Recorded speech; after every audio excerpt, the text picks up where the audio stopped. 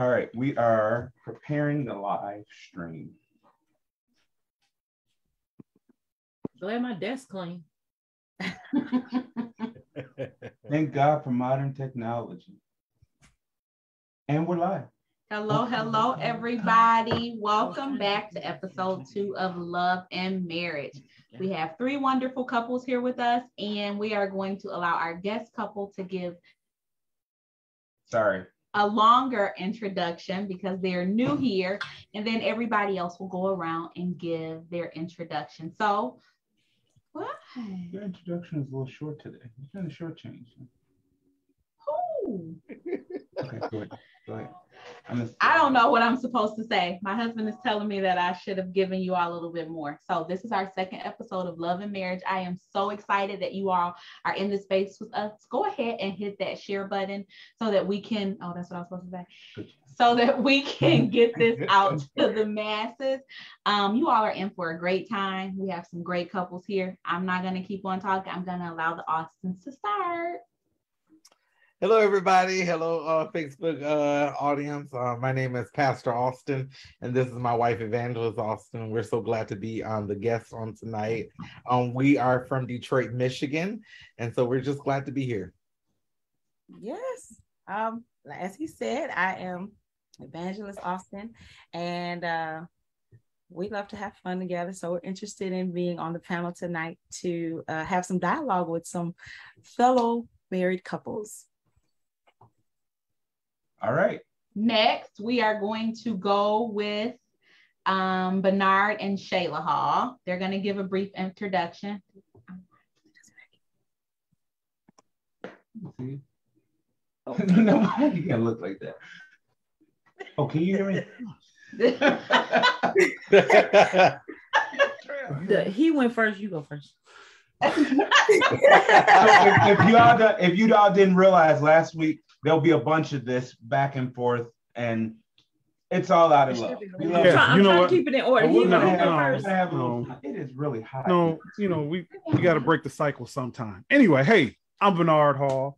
Some of y'all know me as that guy B. But I'm glad to be back. Be back again with this panel. We had such a good time last time, and I'm just looking forward to some great things, sharing information and receiving as well. It's just been a wonderful experience, and glad to be back. Honey, now guess what? It's your turn. Say what? No. I am Shayla. I am Bernard's wife, and I'm also known as that girl Shay. So I am happy to be amongst my friends to laugh, talk, and have a good time on tonight. All right. Next, we are going to have Pastor and Evangelist Cynthia Hall. By the way, they are on vacation, and they are here with us, and I am grateful for that. Next, we are going to go. You go first? Yes. Okay. Yes, hello. My name is Pastor Ronnie Hall, and thank God for being here today. We are greeting you from Monroe, North Carolina, by way of Atlanta, Georgia. We are just so thankful to be back with you again on tonight, and here with my wife, First Lady Cynthia Hall, and we thank God and so thankful for this invitation and to allow us to come and to share, to learn, just to be a part of this great panel. Okay. First Lady Hall. Okay. I am so happy to be back with you guys on tonight.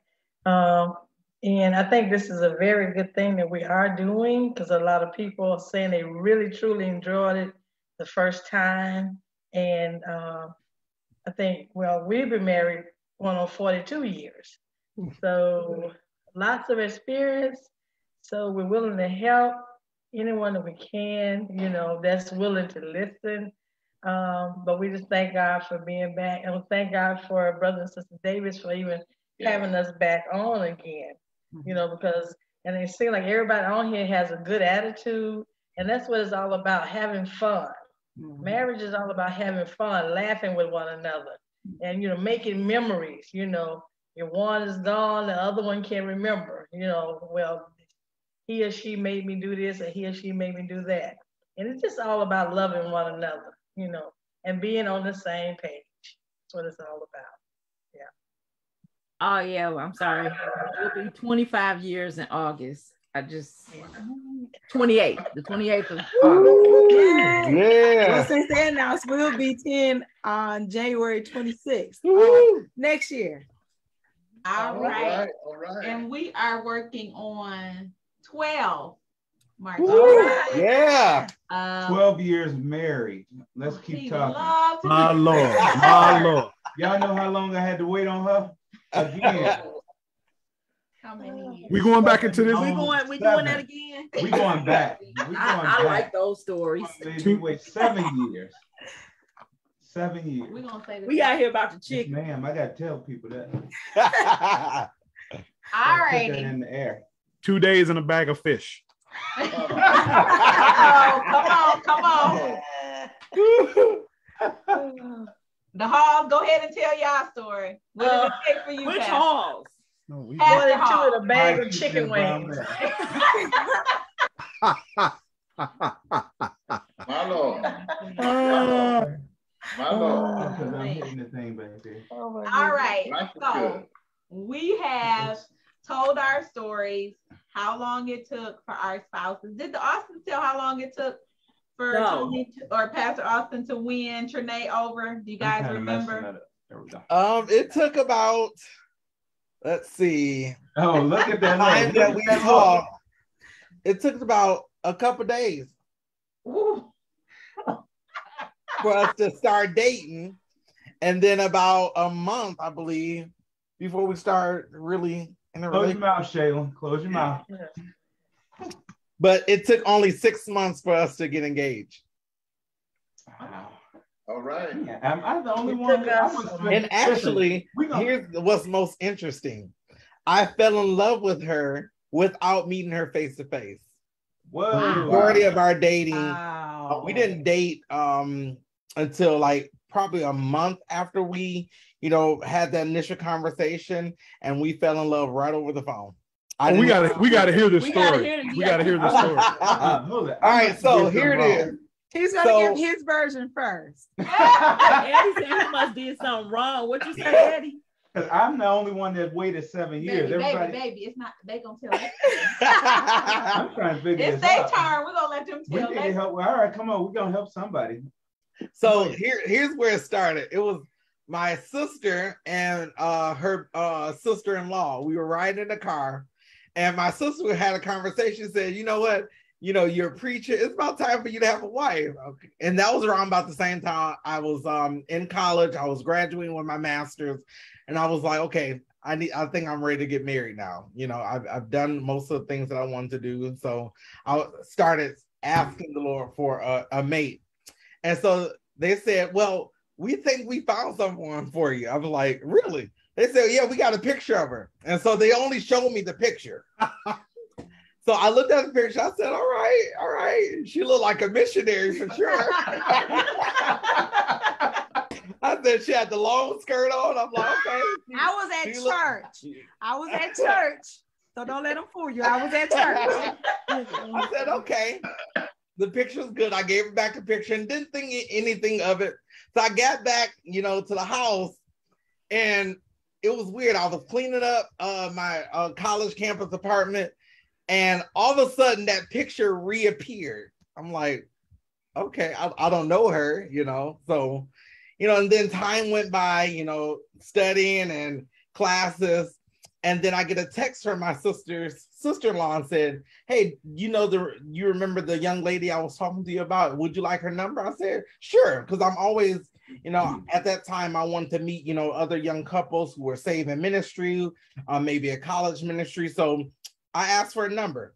And so when she gave it to me, and here's the thing, the Lord gave her something that night and the Lord gave me something that night. So I said, okay, I don't call young ladies. It was around about 9 o'clock. I said, well, I got the number. I'm not going to call tonight because, I don't want to be disrespectful of her time. She's a young lady in the Lord. And so that's what my father and my grandfather taught me. You don't call young ladies at different times of night. You know, it's different in this generation, but you know, certain things you do and you don't do. But then the Lord spoke to me in my ear. He said, call her. I'm like, okay. I hope this is the Lord I'm hearing. And so I called her and we had an awesome conversation. The Spirit of the Lord even came. And, you know, what's different from this generation, the language in what we were talking was nothing, you know, secular. I wasn't talking about her body or what she had on. You know, they do that in this generation. But, you know, we started talking about the goodness of the Lord and what we do in ministry. And the Spirit of God came in our conversation. And then it just led on from there. So she can tell her side. So, prior to him getting my photo, I met his sister. And I had gone to an event and his sister was there and she met me and I said, you know, hi. Well, she was introduced to me by her sister-in-law. And so we spoke. She complimented me on something I had on. I said, thank you. I went on about my business. And so then I would say maybe about March, the end of February, somewhere in the end of February, the beginning of March, the sister-in-law gave me a phone call and she said, someone wants to talk to you. And I said, okay. So I had gotten off of work. I was at my friend's house. It was a group of us. We were getting together to have fun. We were eating nachos and we had chips and all kinds of stuff. We were having fun. And so I stepped out and I talked to her and she says, she told me who she was and what she wanted and all that, aside from him. So then she says, well, are you single? I said, yes. She says, my brother, would you mind if I gave my brother your number? I said, yes, I would mind. Please don't give your brother my number. And so she said to me, but he's saved and he loves the Lord and he's in college and she's giving all these great accolades. And I said, that is so wonderful. Praise be to God. No, you cannot give him my number. And so she went to say something else about him. I can't remember what it was, but while she was saying whatever she was saying, the Lord spoke to me while I was at my friend's house and he said, give him your number. So I did it. And that had to be maybe about 7:30, I would say. And so I was looking at my phone because I didn't have his number and I don't really answer foreign numbers. So I'm looking and I text her. I said, listen, if he gonna call me, you need to tell him go ahead and call me because we're not gonna be on the phone real late. And I had other obligations also. And so he called me and, you know, he's saved to his bone marrow. He started speaking in tongues on the phone. And, I knew it was coming. I remember him very vividly saying, I don't know if you feel the presence of the Lord, but I feel him. I said, yes, I feel him. And so I knew she was gonna tell it. So I was with my grandparents. I was with my grandparents and my grandfather, he was at the time he was in his early 90s. And he says to me, I was on the phone with him or something I had done. And my grandfather said, what's his name? I said, huh? He said, what's his name? We walking around here smiling and singing songs. And what's his name? So I told him his name. He said, oh, okay. And he went on about his business.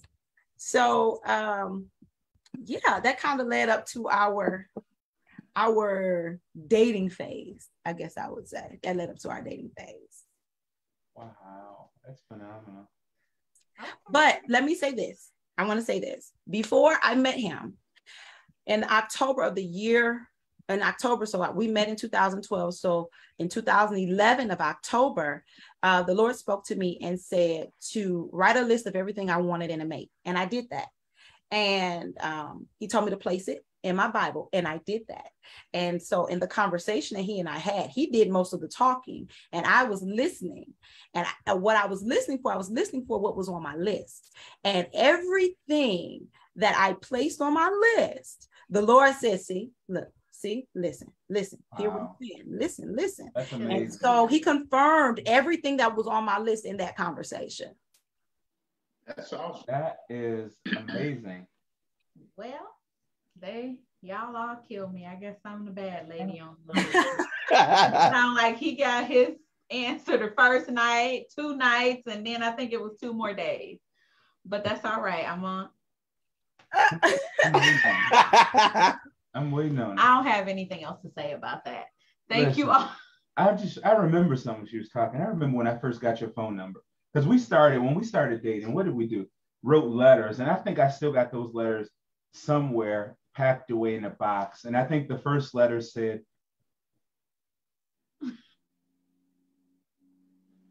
do you want to date me or will you go out with me? Circle yes or no. And we passed letters back and forth through missionary Jerika Thomas. For a long time, she passed letters back and forth between the two of us. And when I first got her number, I'm like, Lord, is this a sign that it should not be? Because I'll never forget the first 6 digits of her number. 369666. He said 666. Hey, I don't remember what the last number was. I think it was 4. 369666. And I'm like, God. You didn't turn around and run the other way? That was 3 6s, Eddie. Did you throw it away? No, I ain't throw that number away. Absolutely not. He did not throw the number away. And we probably passed letters for probably when I got married, 6 that months. number had to go. Whatever. Passed letters for 6 months. Then we went to Instant Messenger. It took us forever to actually hold a phone conversation. But nonetheless, we are here and it is almost 19 years later. So it was worth the wait, right? But thank you all so much for joining. We just gave you all a brief introduction. So if those that are online has any questions that they would like to ask, we will do our best to address them. And we'll come to you in our own way. If it's a specific couple that you want to ask the question to, by all means, keep it respectful. But we will do our best to answer. Everyone on here has agreed to do so. If I don't get any questions here, I'm going to just go ahead and ask one. And then if I get one after everybody has answered this question that I ask, unless something comes up before then I will finish answering and then we'll ask the question that was put on the floor. Just so you all know, I tried to cheat and get a head start on this because I don't like to be put on front, like last minute not knowing stuff. She wouldn't tell me what was being asked. So if I start looking crazy, it's because I don't know what to answer. I told you all this is not scripted. And I literally just found the questions prior to being on. So nobody has had time to get the question. All right. How would you describe that you and your spouse resolve conflicts? Or describe how you and your spouse resolve conflict. Do you want us to go first? Yeah. Go ahead, Eddie. You first. You don't put ladies first. No, sure. You see that? So we promise transparency on this line. Have a conflict. So now I think my answer is, in the beginning stages of our marriage, I was very childish, so I just wouldn't talk to him for like a few hours. But now, and then he would be just trying to get the answer out of me and just trying to find out what was wrong, and I wouldn't tell him, and I would just be like, don't worry about it. But now I wonder, does he miss that? Because now when I have a problem, and I'm going to get to how we resolve it, I tell him right away, obviously I pray about it. I'm not just like, but like as soon as I'm like, Lord, help me to keep my composure, but let me let this man know that I didn't like this. And then I tell him, and then we talk about it.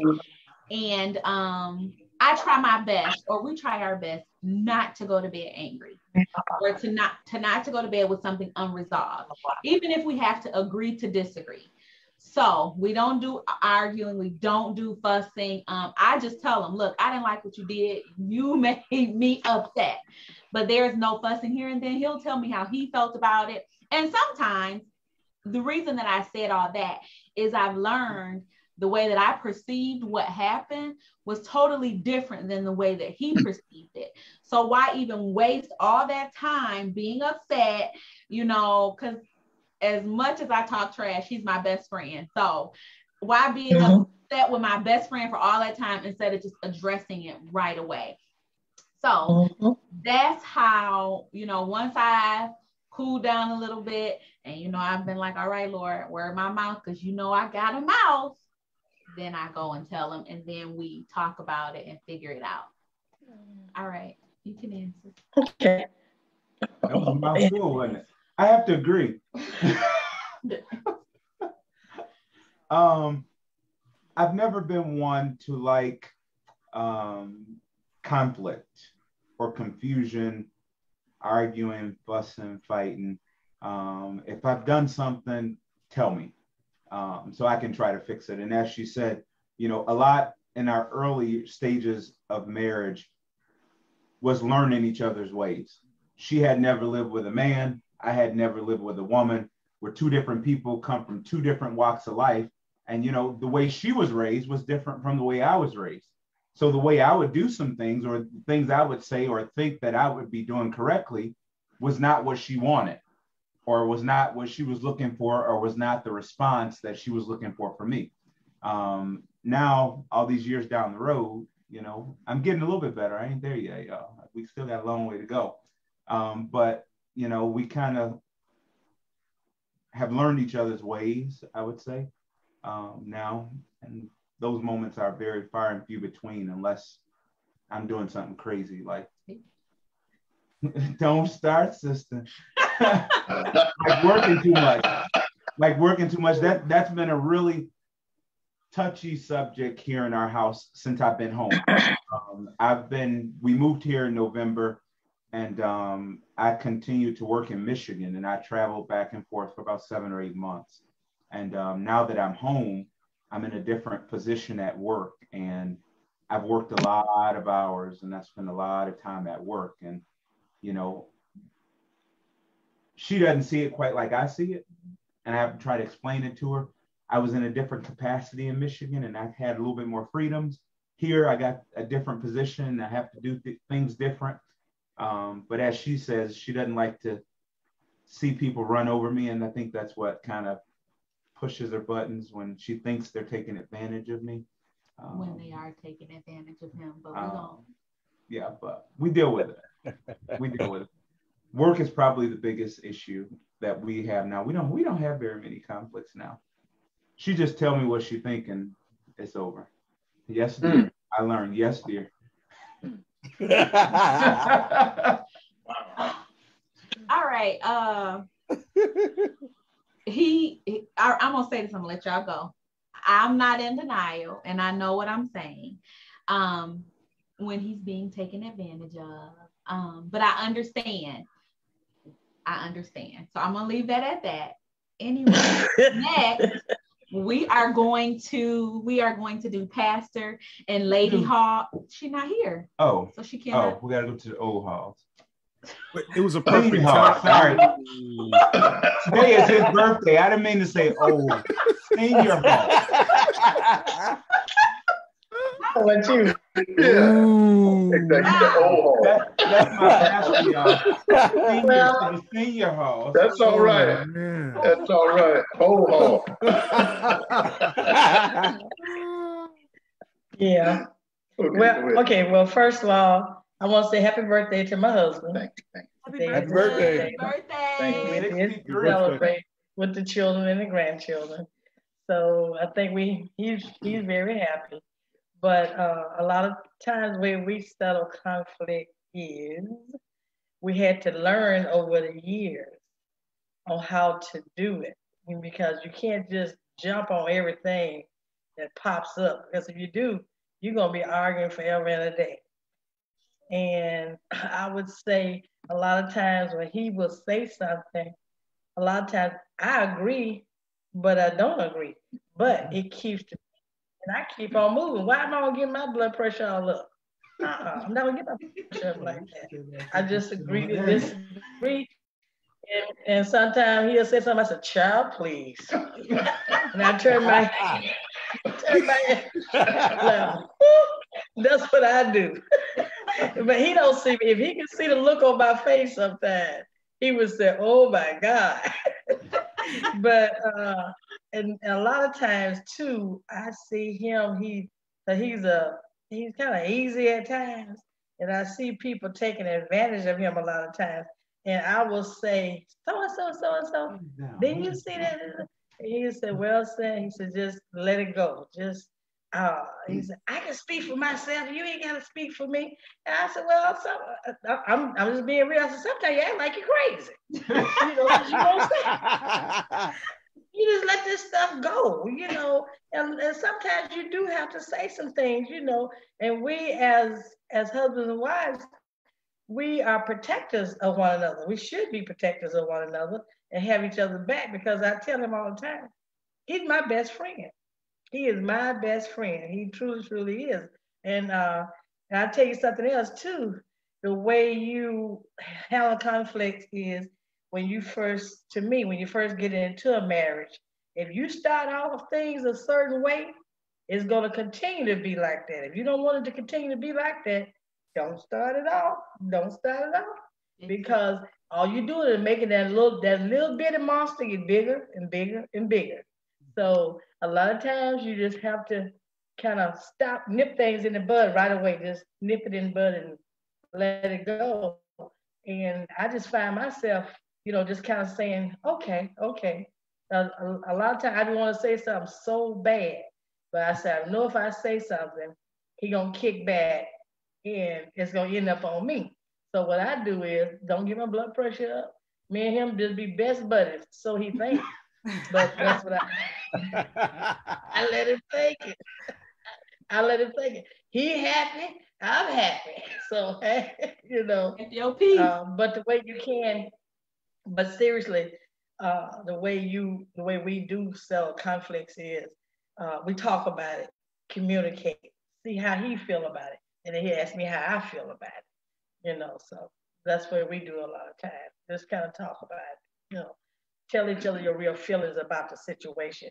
If he hurt you, because I have told him before, well, that really hurt my feelings. You did so and so and so and so, and he'll come back and he'll say, well, I thought about this and I thought about you saying that. And I'm sorry, so sometimes honesty is the best policy. Just be honest with each other. Yeah, we'll sell a lot of things like that.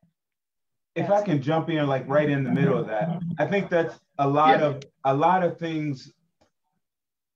I think if we come to the realization of things, men don't think like women.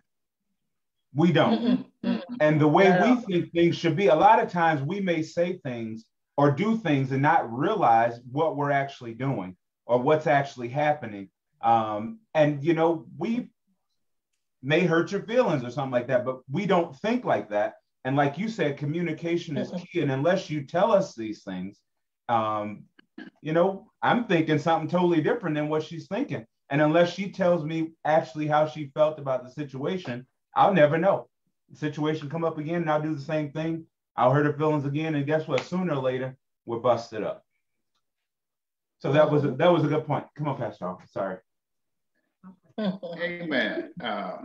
Truly enjoying everything. But as my wife was saying, just to piggyback on some of the things she was saying about settling conflict, she have labeled me as always talking in parables, if you will. Yeah, I call him Jesus Jr. You call him what? Jesus Jr. Jesus Jr. She said, This the parable man. she said, I got to hear a sermon on everything. she says, I'm always talking in parables, but I'm in search of truth and understanding. And because really and truly, so many couples is at odds, but once you go back and try to define the reason you're at odds, it's so petty, it's nothing. So I like to walk back through it real slowly and say, let's take a look at where we went wrong. And she said, oh, here we go with another sermon. Here we go with a parable. But it's clarity. I'm trying to get some clarity so we can understand. And if there's a problem at this juncture, this is what we need to deal with.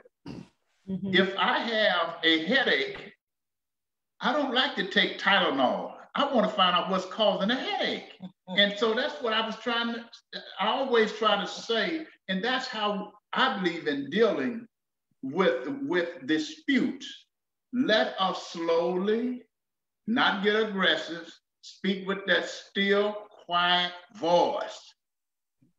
And let's find out the problem, because I do have authority to lay hands on it. The laying on of the hand.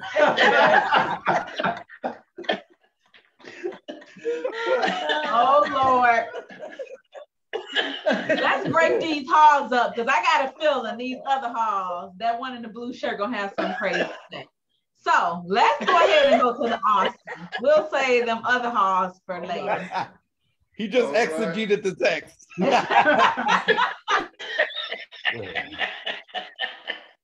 Well, in all honesty, when we first got married, when conflicts would arise, I would leave. Not leave him, leave the house. I would leave. I would leave because I didn't want to say anything to offend him. I didn't want it to be more than what it already was. And so I would leave. And I wouldn't even go far. I would go around the corner to McDonald's, and then I would go to the stores, and I would go shopping, and then I would come back. But during that time, he may or may not call me. And if I was ready to talk, I would answer. But if I wasn't ready to talk, I wouldn't answer. But I would send a text, I'm okay, and go on about my business. But now it's not as difficult. Because, I've heard Daddy say, I don't have a problem with making him aware of my displeasure. So,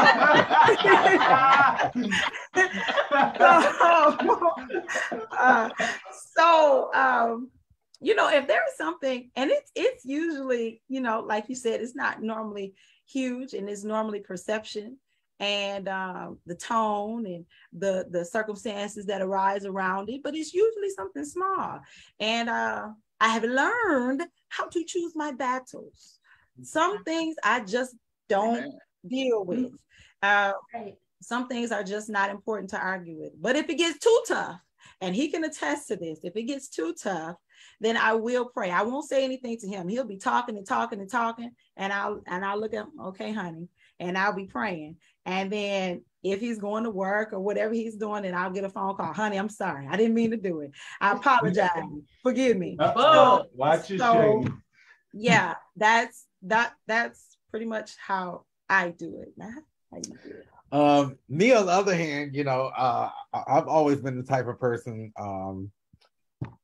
that wasn't really into like much conflict. Like I don't want to deal with conflict. So I'd rather, if something comes up, I'd rather solve it right away and not have to deal with it, a little later. I like to, just, as they say, nip it in the butt right quick, so that it doesn't become much larger. And then I had to understand that, and I've been an educator most of my career.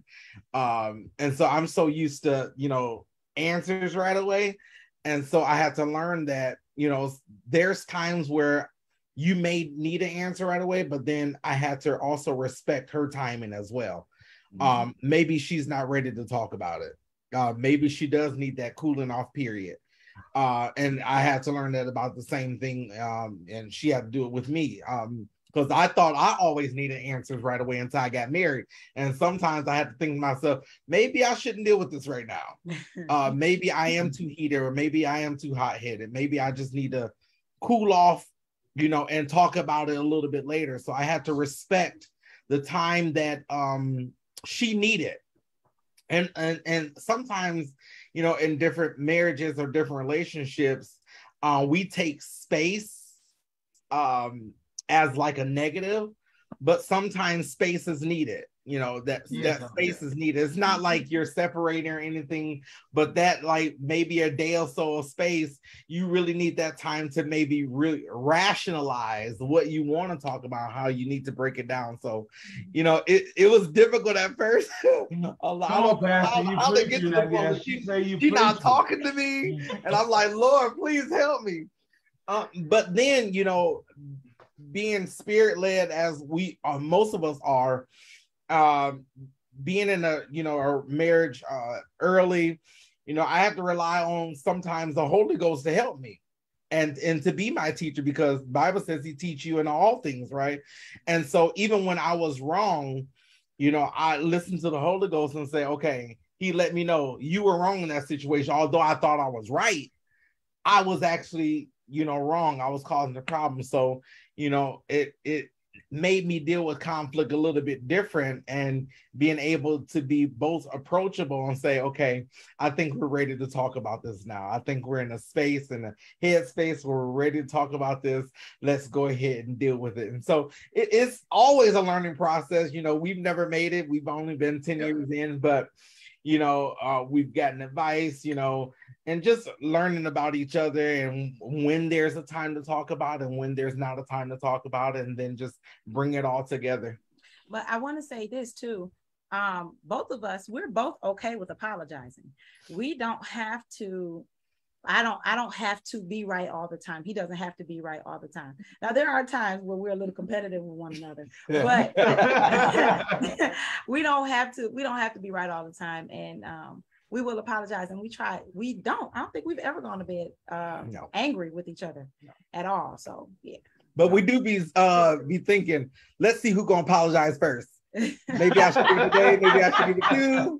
I want to see if she gonna come apologize and say, baby, I'm wrong, and then be like, oh, that's so sweet. Okay, now I'm gonna give you my apology. Thank you for apologizing first. Y'all know how you do the indirect apology. What you want to eat tonight? You hungry? Exactly. You want to go shopping? You need your hair done? Here, let me give you a couple dollars. So we do those too.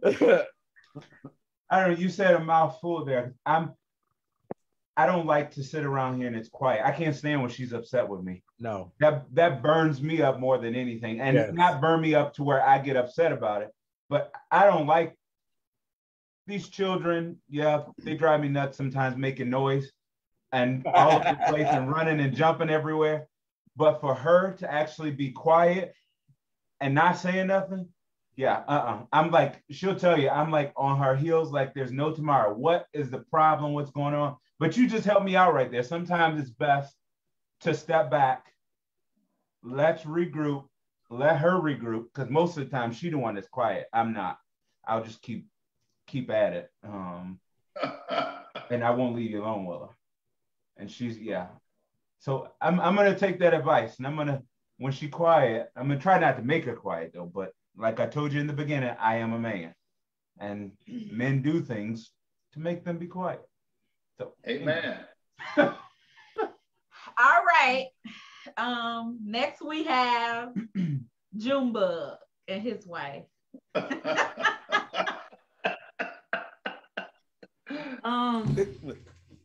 Oh, Lord. Hold on. We're gonna have a conflict. First of all, let me just start this conversation by saying I had her at hello. You about to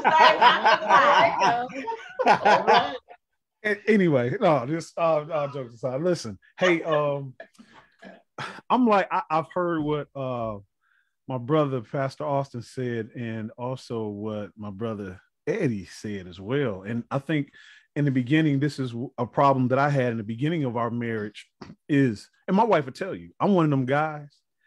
I don't, if something happens, occurs that comes up between me and her, I want to talk about that thing. Let's talk about it now.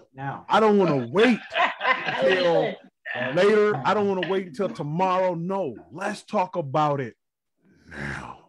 So she, I had to learn that, okay, first of all, I'm in a marriage and it's just not about me anymore. It's about me and her. So I might want to talk about it now, but she does not want to talk about it now. My wife is a person that she wants to go, she wants to think, she wants to get some thoughts together before she says anything. I ain't used to that. I'm used to talking about it now. Let's deal with it now, because I don't want this to get, I always have said, the more you allow space, the more things grow. I've never liked that. But again, when I got married, I had to realize it's not just about me. So I had to learn to let her take her time. And I'm like Eddie, that just made me, I didn't like that.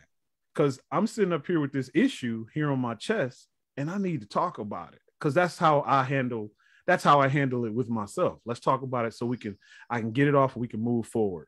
But I had to step back and let her take her time, let her get ready. Because now when she get ready, then we can come together and actually learn something from each other and grow.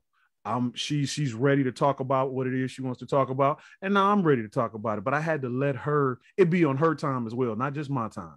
So it's reasoning, coming together and allowing her to get ready for battle.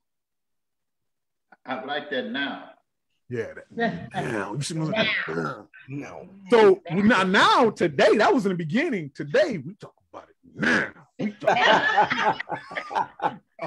Go ahead. Don't listen to him. Baby, I'm sorry. Exactly. Hey, we're not doing that. I'm gonna get to that. So here's the thing. In the beginning, I did not, and sometimes still now, I don't like to talk about it right then. I have anger issues, but they covered by the blood, pastors. They covered by the blood. All right. And, I can go from 0 to 100 real quick. And sometimes when we get into, our little disputes, I listen to react versus listening to respond. I don't hear what you saying. It don't make sense. I don't want to hear it. Yeah, all I want to do is yeah, back to you. And sometimes I do like Trinae. Yeah. Trinae does. I'll get up, I'll leave because at that time I don't want to talk about it. I want to get away to where I can think, because sometimes it could have been me. It could have been simply that I said something wrong or I did something wrong, but I need to get away so I can analyze the situation and think about it.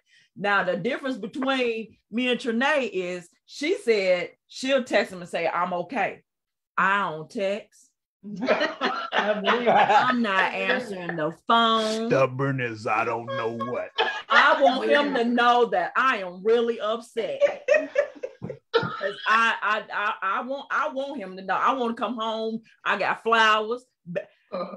It happened like that one time. My coworkers can attest. He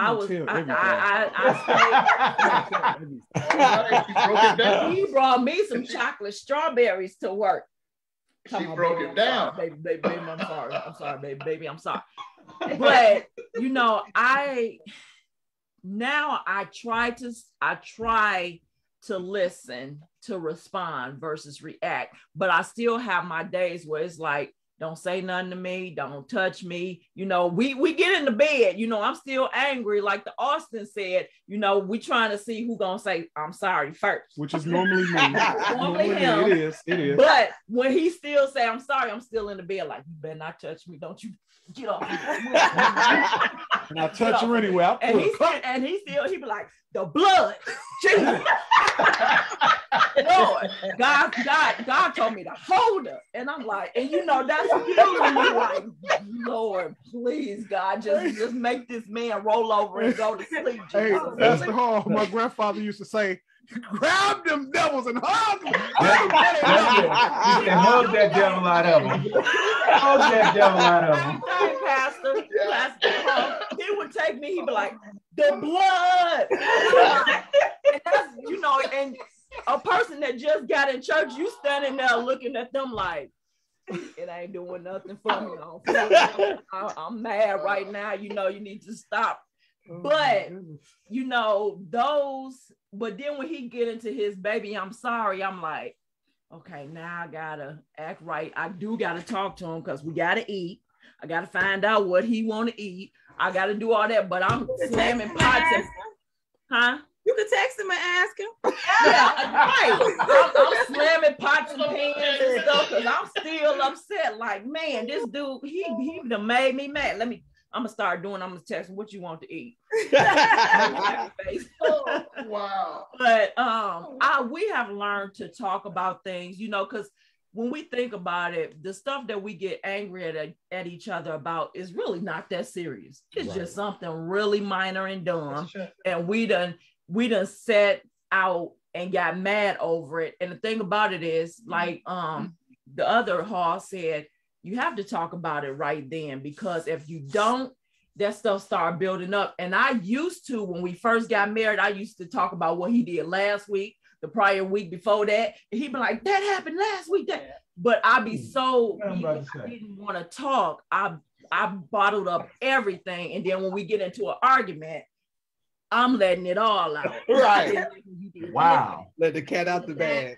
But now I don't do stuff like that. You just validated what I heard a great preacher say. He preached the sermon. His name was Pastor Willie James Campbell. Willie Campbell. Oh, yeah.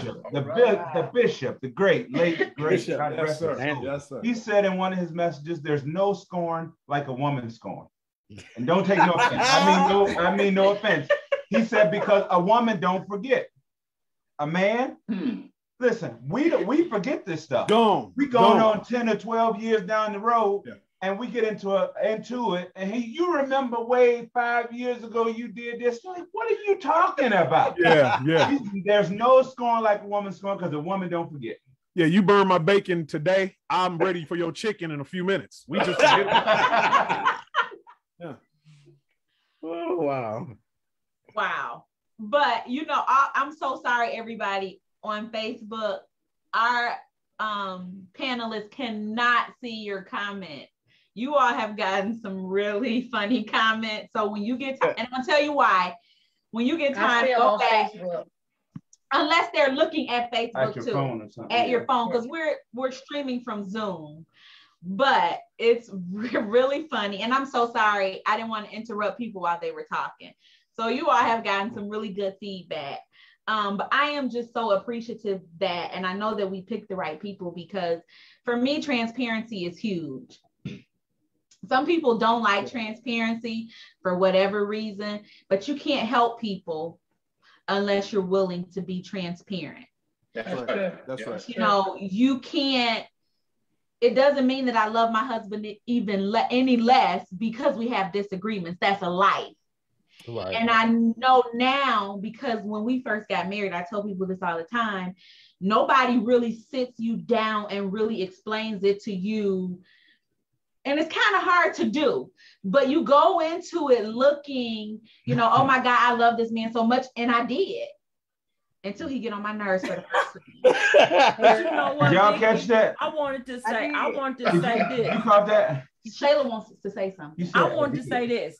You know, y'all men, y'all get on our nerves, but we love y'all so much that I don't know for the other ladies, but like when my husband hurt my feelings with an argument, it feels like somebody that took a little needle and poked me in my heart, and my heart is slowly leaking. I can feel that hurt in my heart.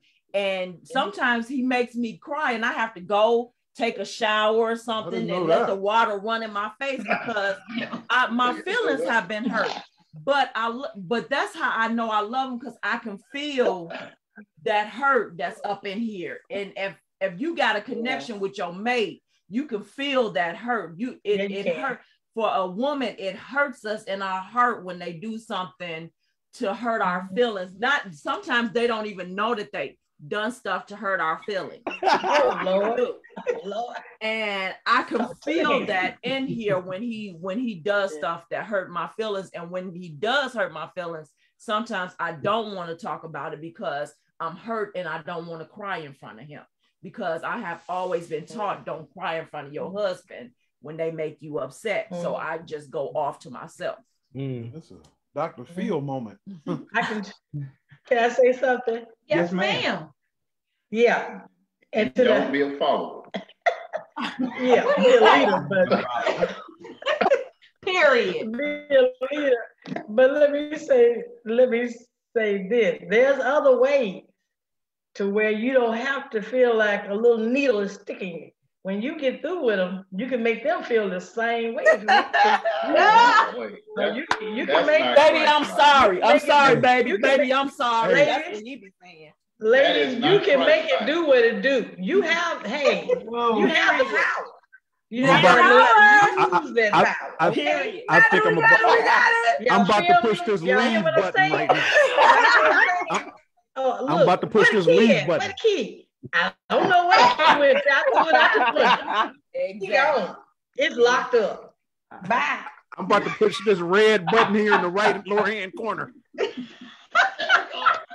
Yeah, see, and just to bounce off that, what she said, because sometimes, I mean, I know we the men and we act tough. We try to be tough, but sometimes y'all say some stuff that hurt our feelings. I'll be like, let me go check my manhood real quick. Exactly. Am I still the man? But y'all had this like type of snappiness to be like, when y'all start doing this, I'm like, I'm in trouble. Oh, they do that. They do that in Saginaw. They don't live in Saginaw. Detroit, man. Detroit. But like a giraffe. Right. You gotta know this. Oh, women, as I can see us four that's on here, we don't like for y'all to try to make us feel like we weak. So in heated fellowship, we gotta stand. Now we might run and cry later, but baby, you're not finna make us feel like a punk while we in the mix. You gonna know you got a saddle on your head. Oh, man. That girl said she got a little hood and after all. She got a little hood and after all. Hey, remember she's from Sag Nasty. Just a little bit. It just where the camera at? Just about that much hood. Not that much. It's not that much. He be testing my gangsters. He testing. Yes. But you know what? All of this is so true. And the fact that you all are willing to share that, because people need to know that. Oh, yeah. That's right. These are the parts that people don't talk about. Right. These are the parts that, we were in heated fellowship and I done rolled my neck like a giraffe. But guess what? I'm still coming back to him. Yeah. Despite what's going on, because I think I've heard everybody on here tonight say that their spouse is their best friend. Right. And I believe that is the basis or the base of a good marriage, other than the foundation of God. You need to be able to like that person. That's right. Because I tell people all the time, life is going to happen when you're not able to be lovey-dovey for whatever reason. Right. Don't start Pastor Senior Hall, because I know you're talking about me, but seriously, I can look back. We've been through some trying times, and I heard the Austin say, they've only been married. Don't say only anymore. Right. Because people don't even make it 2 years. Right. What? You know what I'm saying? They don't even make it that same night. Yes. So to make a decade, honest. y'all doing 100. You know what I'm saying? Yeah. Yeah. To make 12 years in these days and time, and you still like him, and he still like you, and y'all still want to be together. I like him a lot. I know, right? I know.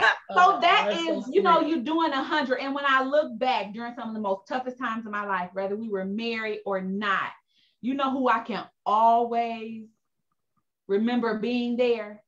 Mhm. Bald head, Milk Dud. I know you're right. He did have hair at first, but I can always look back, no matter if it was triumph or it was one of the darkest times in my life. This man has been there. That's From all right. when I was sick and when I couldn't do. You know who was there? I have pictures to this day when I almost died. He was the last person that I saw when I was put on, before I went back to the operating room, and the first person that I saw when I woke up. That means a lot. So he loves me on my best day and on my worst days. So I'm always going to step for him. Yes. Back Yes. to, you know, the whole post office thing, I'm always going to step for him because he does the same for me. Amen. Mhm. First Lady Exactly. Hall wanted to say something. Yeah, and you know, it means something to be with somebody. I was always brought up and taught, you get with you somebody that's gonna love you, that's gonna stick with you through thick and thin. You may be, Pastor Hall was he had a nice 6-pack when I I married. still have. He had a nice 6-pack. I still Okay. He have it, it's just hidden Me, right I now. And now, you know, hey, and Yeah, that's it. I was like a size 4 or 6 when we got married. But things change as years go on. But he's been there for me. I've been there for him. And it means something to have somebody that's going to stick there with you. I know he have been sick in the hospital. I have been there before too. But he, like she said, he stuck with me through all of it. Yeah. And I am so appreciative. I know one time he was so sick and he was in the hospital, but when we got home, I was still waiting on him and, you know, helping him. And he told me, he said, I am so appreciative to you. He said, girl, I believe you love me. He said, because you have really stuck with me and been with me through all of this. And, you know, I thank God for my husband. I thank God for giving him. We only knew each other a month and a half before we got married. You know, we was engaged after 3 weeks. 3 weeks we was engaged. Must have been the chick. What did he say? then- I forgot the term he used. We was engaged after 3 weeks. We got married a month and a half, and we've been together going on 42 years. So don't let nobody tell you, Pastor Austin, you know, 12 years. Hey, y'all are doing excellent.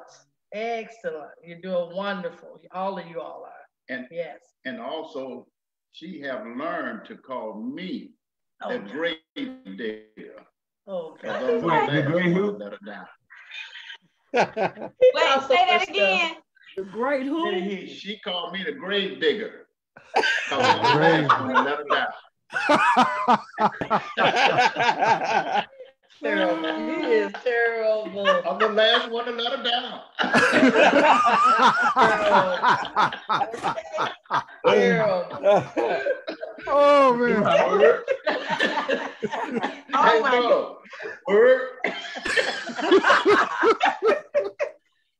Hey, Vicky, you know what? I will say, you know, I'm definitely enjoying everything I heard.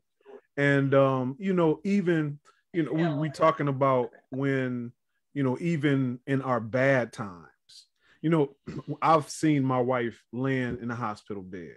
I've seen my wife when she wakes up in the morning. I'm not being funny, I'm just serious. It's not when she's at her best moments. But even in those moments, the thing is, I know I love her because in those moments, she still looked like that woman that I fell in love with.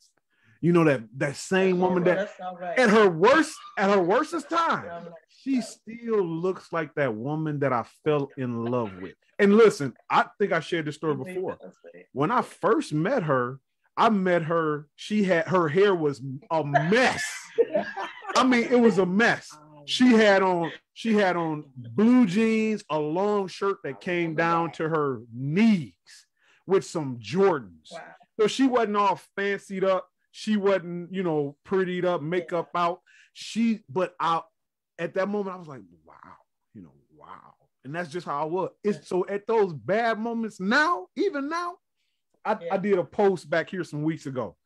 It was a filter where her face was messed up. But even with that messed up face in that filter, she still was that same beautiful, that woman that I fell in love with when I first fell in love with her. Hey, and so it's that love gets us beyond what you see outside. Love gets beyond makeup and and wigs and all that different kind of stuff. Yeah. Love gets beyond that. Watch your preacher. So when you pull that thing off, I might see something, that's a total different look. But you're messing up now. You were doing good. You're messing up. That's how you know they love you, because when I would have my hair braided up under them wigs and stuff, and ladies, how we got she pull that thing off, all that in, and that girl tight for a minute. I told him one day I came home, I say, wait for it. Pulled that off. I was like, there it is.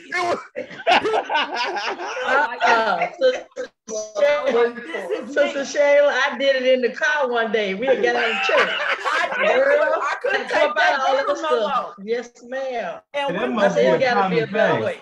I was like, I gotta take this girdle off because I want to be comfortable. I gotta be comfortable.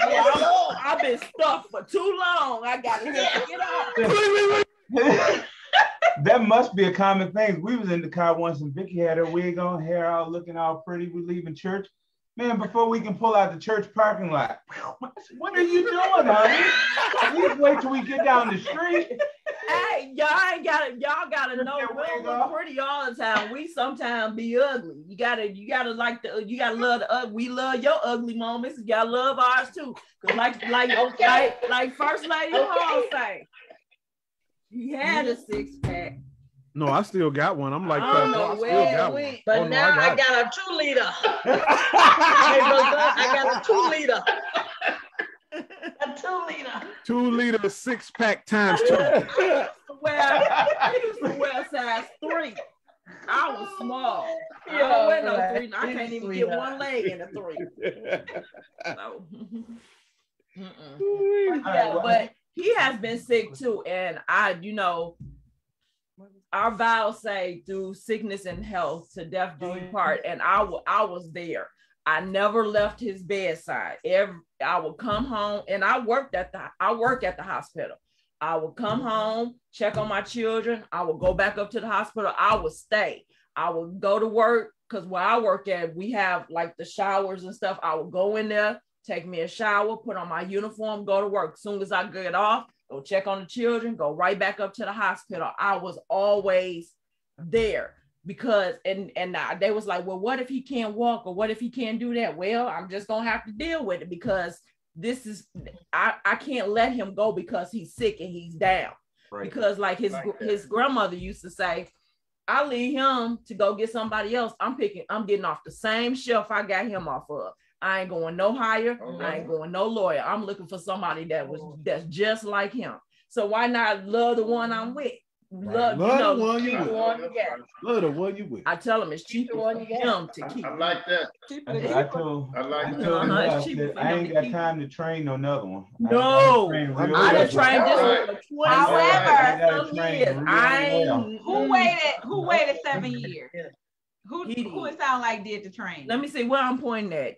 Down there. The trainer becomes the train. You should have listened to Pastor Hall. You should have had that chicken in that bag. Probably would have got a lot sooner. Man, she made it work. I worked hard for her. She didn't know what she wanted. She didn't know what she wanted. We done talking about that. We're gonna be every month conversation, dear. It's my anyway. We're gonna talk about it. Come on. What you got? Listen, It's your show. does anybody else want to say anything? And then I have one question from a viewer, and we will end this. Did the Austins have anything that they wanted to add to that? I was trying to. I kind of stepped out for a moment, but what were we really talking about? I came in. Difficult moments, Difficult moments. Yeah. Well, I can say, really, 2019 and 2021 were two of the most challenging years of our marriage. And some know, some don't know. In 2019, between 2019 and 2021, we lost a total of 7 immediate family members. Wow. And that would include my great-grandfather on my side. Well, they're both of our grandparents, but so you all know how it went. My great-grandfather, my stepfather, his grandmother, that was in February. Our youngest daughter was born in May of that same year. And then July 1st, his grandmother left this world. We had her homegoing service. We came back. The very next day, my grandmother passed. And then 7 days after that, my great-grandmother, which was her mother, passed. And so we had a really, really hard time during that phase, because we were bouncing back and forth, I was trying to be there for him. He was trying to be there for me. We had a newborn daughter, and then we had 2 other children. And then in the year of 2021, May 3rd, his dad passed. And then May 7th, my sister passed. And so it was really, it was a tough time. I was at the funeral home planning for my sister's service while his dad's wake was actually taking place. So those were some challenging times, and I really thank God for him. I do, because he was able to pray for me.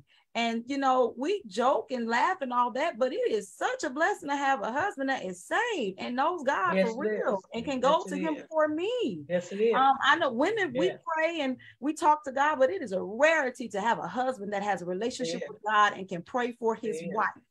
And so those were 2 very difficult times, and I am so thankful to have my best friend, my road dog here. We was on the road too, y'all. We was on the highway, right? But he was there for me, and whatever money I needed and whatever we needed, praise God, he was right there. Hallelujah. And during that time, with my dad being the senior pastor, we had a lot of transition at the church, and so in a way, although I was grieving, I had to be strong for her. I said, okay, I know she's grieving heavy, so I instantly stopped my grieving, and anybody knows my father know me and my father was like this, and so, although it was hard for me, I said, okay, I have to make sure, as being a priest of my home and being her covering, I said, okay, I'm going to pause my grieving for a second, because, I'm supposed to make sure that she's covered and she's taken care of. So I paused whatever I was going through at the church, the transition, being in leadership at the church. I paused everything. I just put everything on a halt. And everybody was like, why are you not crying? Why are you not grieving? I said, I don't have time. I got to make sure she's good. I had to balance between my wife and my mother. And so it was a lot of stuff that's going on. But the God that we serve, when we talk about that peace that passes all understanding, he will give you peace literally in the midst of a storm. And a lot of people don't know that, but when you rely on Jesus and you seek for that peace, he will give you peace when everything around you is very chaotic. And so in the midst of me stopping my grieving, I was able to rely on the Holy Ghost to comfort me while I was comforting her. And so when it was time for me to grieve, it wasn't as heavy, because I sought the Lord earlier on before I started my grieving, and say, okay, I'm pausing for my wife, but as I'm pausing, give me peace and lift the burden, so that when it's time for me to grieve, it won't be so heavy and she's not losing me in the process.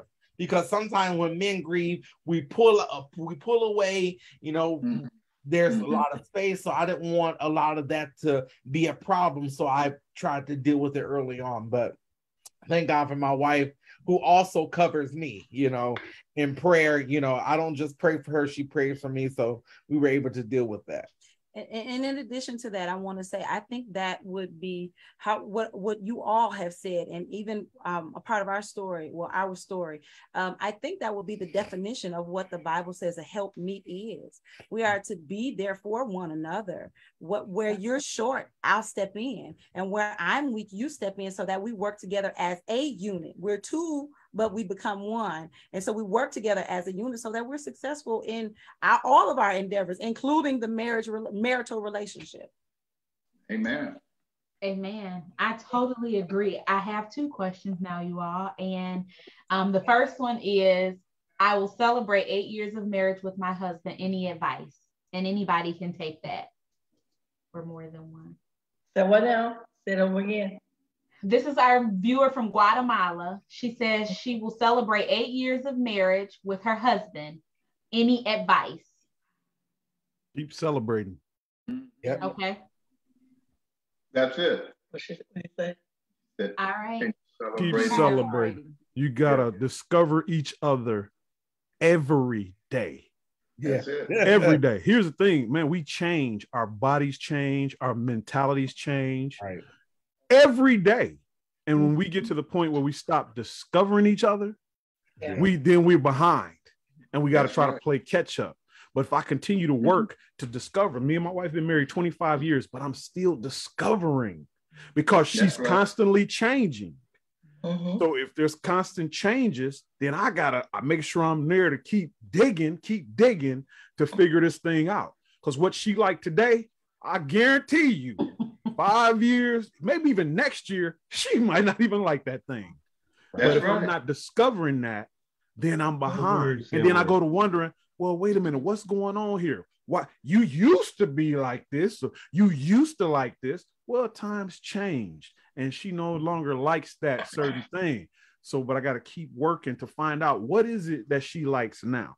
What is it that, what can I do to make this better? It's just constantly discovering each other and asking God for help, and asking each other, other married couples, a closed mouth will not get fed. Right. We can't act like, we can do this thing on our own. We can't. Let me give you a perfect example. Man, Jesus Christ, the Son of God, on his way to the cross, carrying the cross on his back. Scriptures say on his way, he dropped it. Somebody else had to come and help him carry that cross. Right. Indication, we cannot do this thing by ourselves. Right. We need some help. We need each other, and reaching out, talking to each other, that also helps out with, things that we deal with in marriages. So, right. And never stop dating each other. Mm-hmm. The same thing it took to get that person is the same thing it's going to take to keep them. Sometimes I leave my husband, I go and I buy cards, just because cards, and I'll leave them for him, or I'll leave a note to say, hey, I left for work. I was thinking about you. I'll see you when I get home. Your coffee is ready. Breakfast is in here, or whatever. And those little things, just doing it without them asking, or you just making that notion, those are the things that keep them falling in love with you and you with them. Is those little gestures that you don't think mean nothing, but it means the world to that person. So never stop dating. Sometimes, even if you got kids, we ain't got none at home, thank God. Have date nights. Have a date where you set aside one day of the week and y'all go and date each other and re-examine each other all over again and find out his likes, and you tell him your likes, and just have one day out of a week where you set aside to say, this is our date night. Don't go hang with your friends. Don't do nothing. Just let it be you and your husband's date. And put that thing up. And when you dating, put this away. Because I can't be dating him and I'm at the table and I'm doing this. He at the table doing that. We should have just stayed at home. That is the truth. We go out to a restaurant, and I look around at tables when we go out, which the everybody be on the phone. That'll have to be a subject that we talk about at a later time. Is young couples with children and how you find time to date and still do things and navigate through life with little children at home. Because it can be done.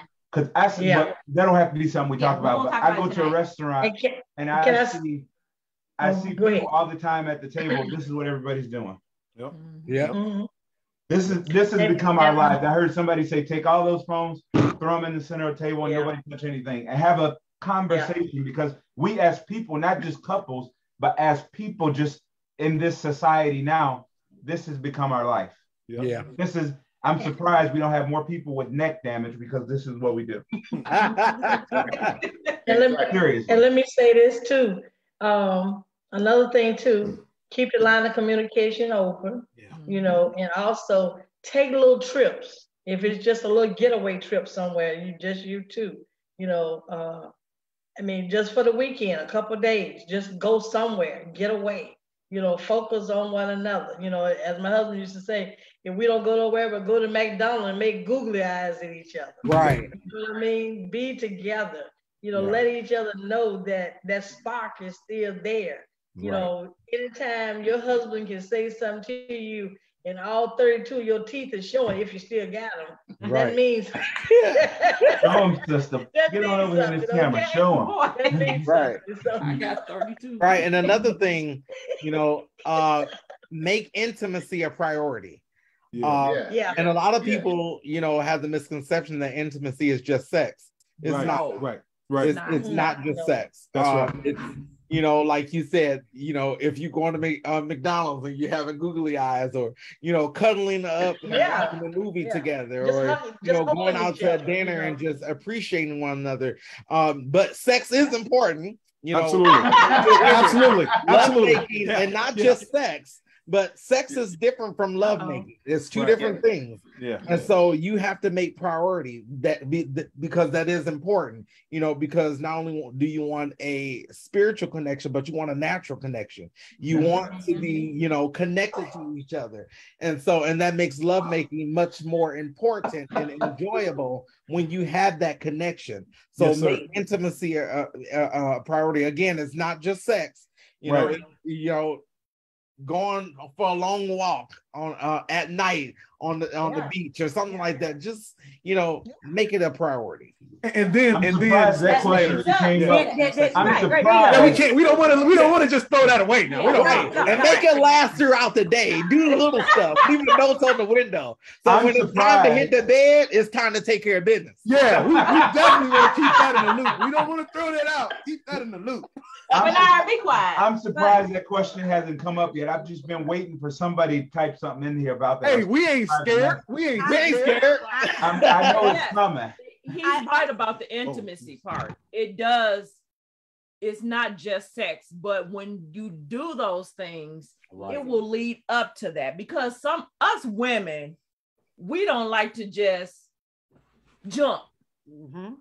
We want to be led up to that thing. If you know, I don't know if it's children on here, so I'm trying to keep it perfect. But we want it to lead up to things. Right. We just don't want to just be like, okay, here we go.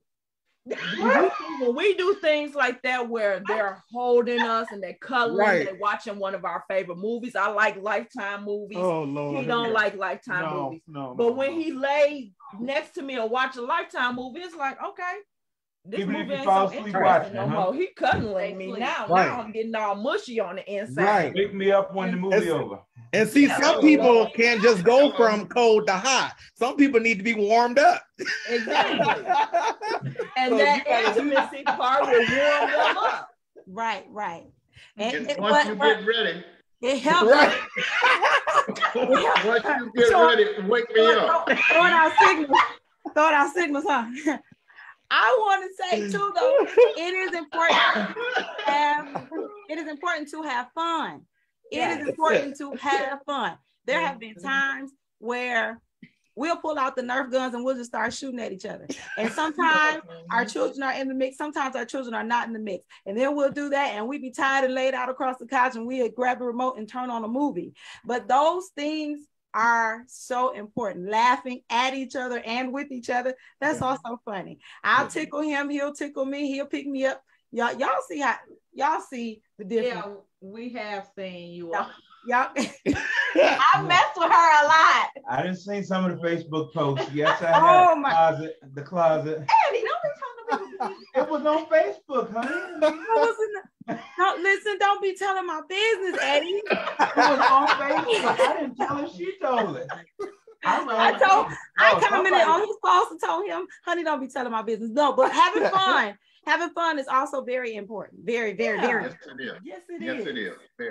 And since we're in a modern day, I text him throughout the day and, let him know how much I love him. Sometimes I'll send him a message and say, thank you, honey, for working so hard for our family. Or I'll acknowledge something that he's done that he may think is just natural or normal, or it's a part of his responsibilities, so that he knows that I acknowledge it, I see it, and I thank him for it.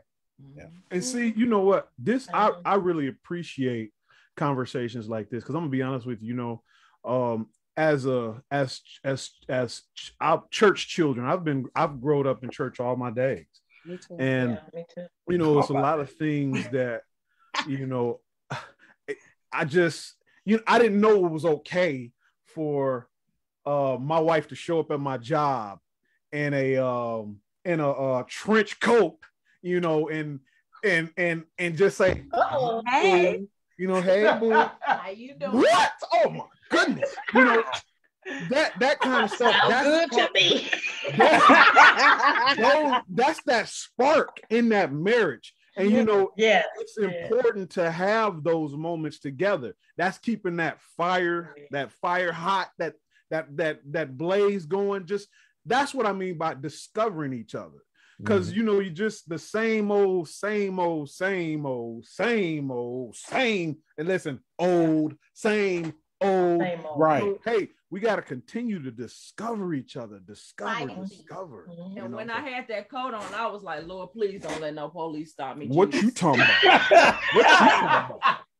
Y'all, do y'all know I was ready to punch out early and go home? But there was something that we decided we were going to do when we first got married, and we decided that every other year we would take an opportunity to plan our anniversary. So the first year he planned, the next year I planned, so that we wouldn't run out of ideas. And we've done some fun stuff. And I don't tell him my plans. He doesn't tell me his plans. We just, okay, today is the day we're going to do whatever we're going to do. Put on this, this, and this, and be ready at this time. And we just go. So that's another way to interject intimacy, because you're adding something sporadic. Yeah, that's right. To a certain extent. That's right. To an element of your marriage. So that's also another way that you could do that.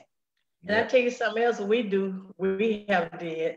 One time we did it, and we didn't know where we was going. We just got in the car and we just started riding. And we ended up in Jacksonville, Florida. Okay. We bought clothes and everything once we got down there.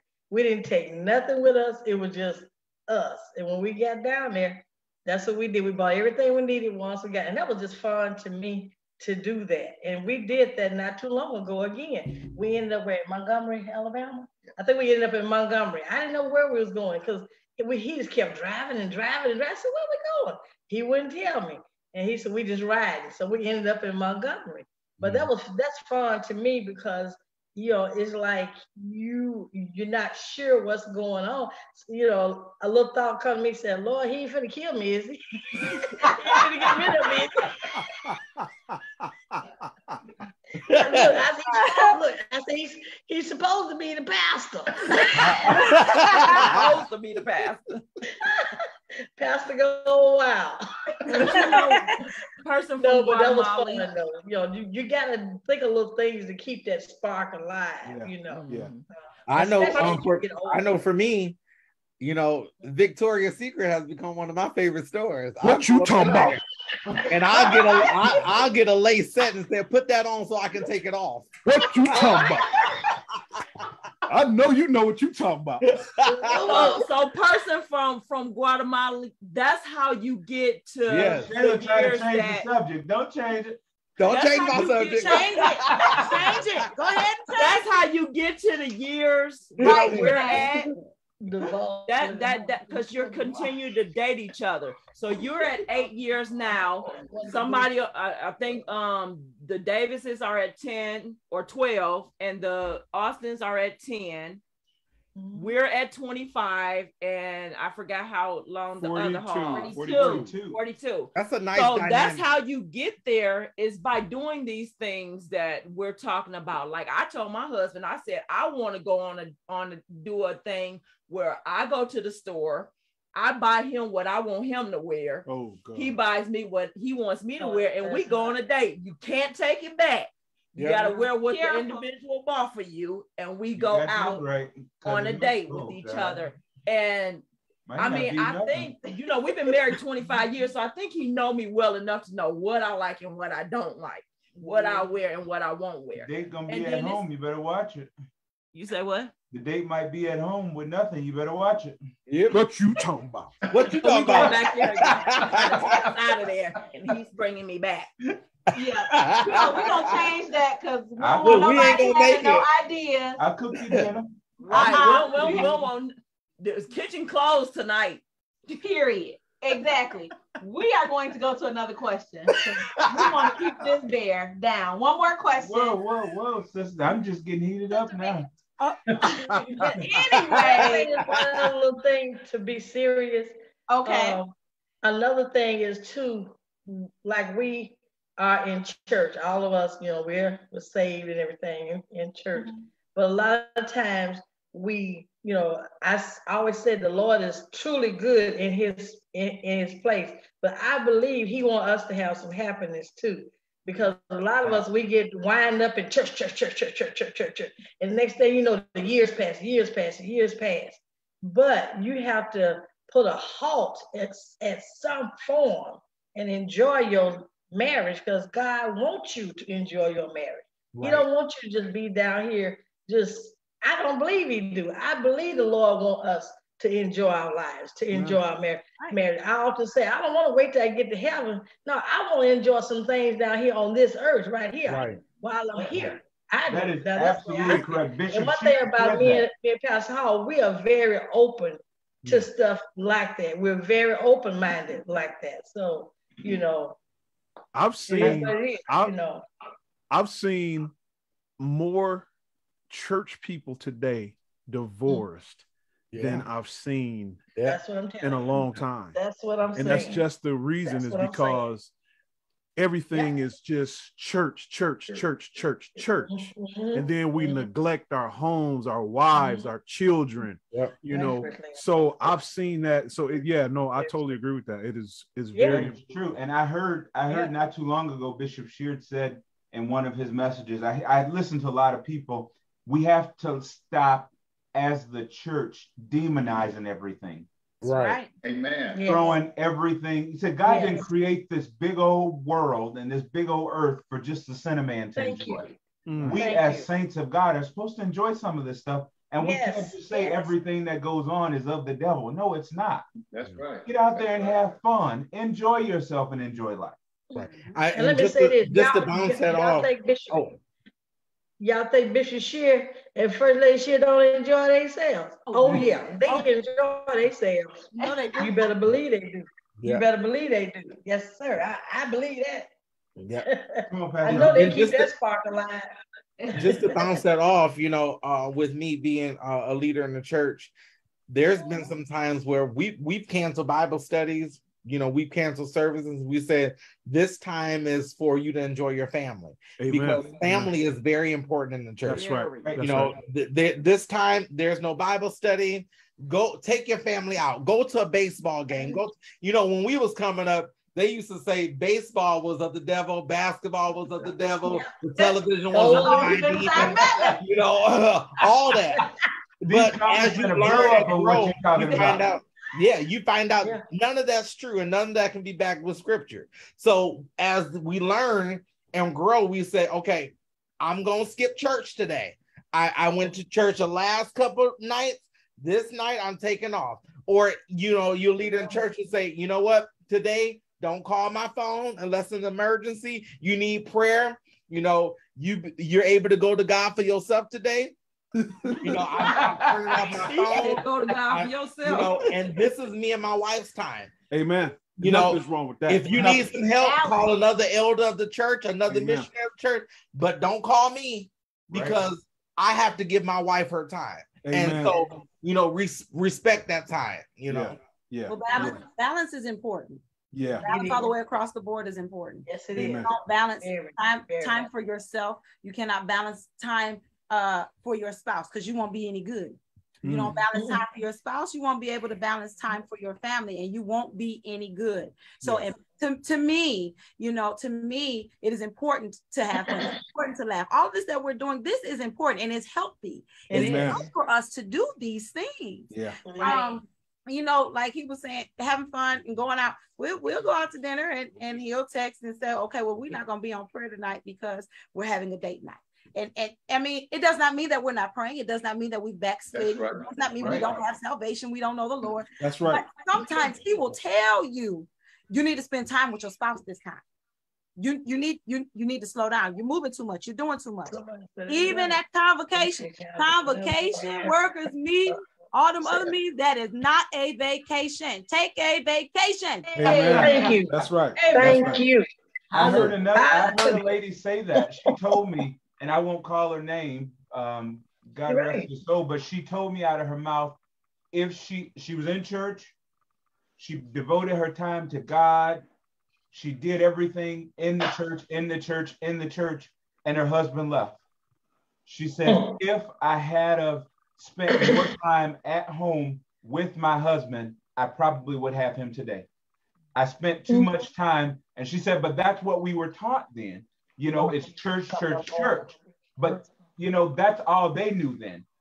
Times are different now. There's so many more resources and things out there for us as young saints and people of God, to where we know these things are different now and times are different. So I looked at that and what she told me, and I'm like, all right, I know what to do. God is head in my life. He's number one. Amen. But as Pastor Austin said, God is a family God. And God said, what he put together, let no man tear asunder, including me. I can in the ministry. I can be the very first one. If I'm spending too much time in the church house and this house right here ain't in order, it's all in order. How can a man rule the house of God and his own house? Your own house. Right. That's right. Thank you. That's it. You know what, Eddie, and a lot of, you know, that's another reason, and I've heard it all my days. I ain't getting in church. Why not? Because y'all don't do nothing. All y'all do is go to church. Every time I see y'all go to church. Well, no, hey man, listen. We are people too that like enjoying each other. We are people too that like laughing and having a good time. You know, so but wait, I forgot my pastor on here. Pastor Hall, I'm still coming to work at church, all right?